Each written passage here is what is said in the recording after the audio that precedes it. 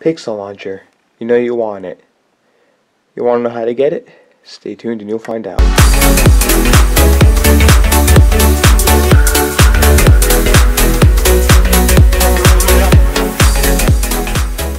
So before we begin this video, I will show you that this does not require a root. So I have here root checker. I'm going to verify.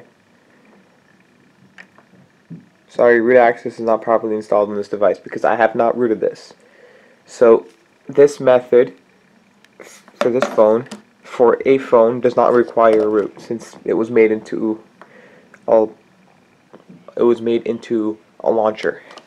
So let's get on. So what I have here is the Pixel Launcher that I got onto my phone through someone actually making it a regular launcher, so you can just install it, and then you have their wallpaper picker.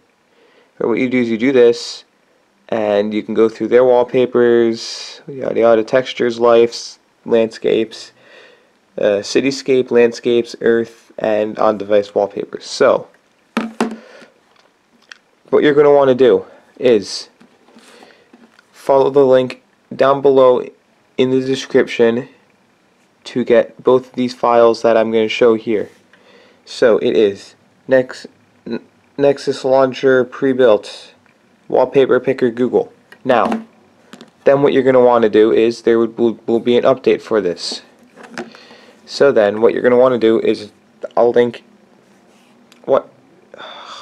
what you're going to want to do is I'll link this wallpapers in the description, because Google actually launched the wallpapers in the description for people to download, but the thing is they didn't launch the Pixel Launcher in the description yet. Because if you actually go back and you look up Google Pixel, you'll find these things. Google Now Launcher does not, it only shows up like this, and I can't get it.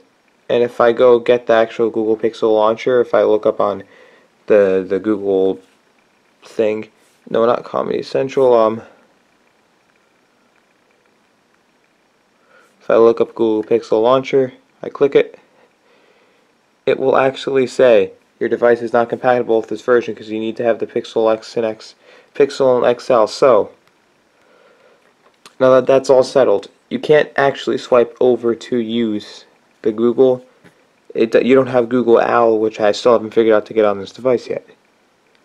But you'll have Google Pixel Launcher on any phone. And no, just to prove it, this is actually a ZTE, my Z Max Pro. So, hope you like this tutorial.